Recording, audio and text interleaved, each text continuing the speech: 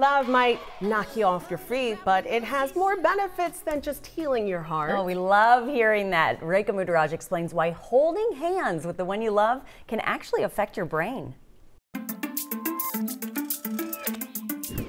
Why do humans hold hands? It's a common gesture across cultures, and there are plenty of studies that show holding hands actually has a lot of benefits. According to the Washington Post, it can help lower blood pressure, reduce pain, and ease stressful situations.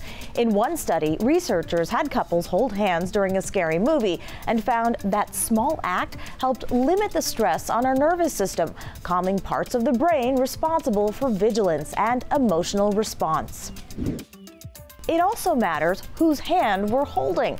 A very small study on married women found holding a stranger's hand did lower stress levels, but the effect was even more pronounced when they held their husband's hand. And for couples with the highest scores of marital quality tests, that stress relief was even more significant. So basically, the better the relationship, the more hand-holding helped.